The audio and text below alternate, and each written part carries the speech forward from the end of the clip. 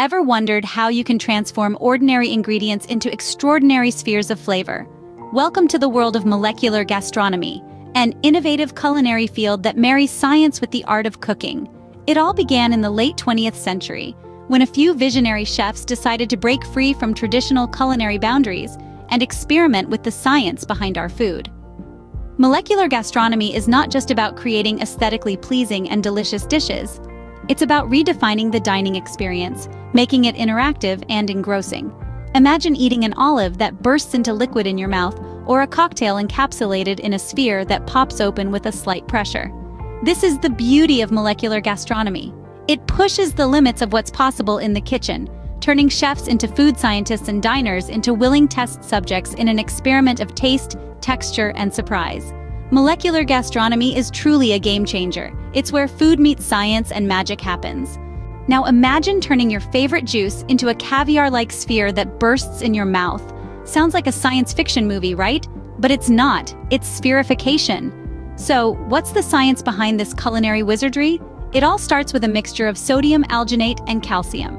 Sodium alginate, extracted from brown seaweed, reacts with calcium to create a gel-like membrane. This reaction forms a sphere around the liquid, encapsulating it. It's a bit like making a water balloon, but on a much smaller, edible scale. This process is known as spherification. And the best part? It can be used with any liquid.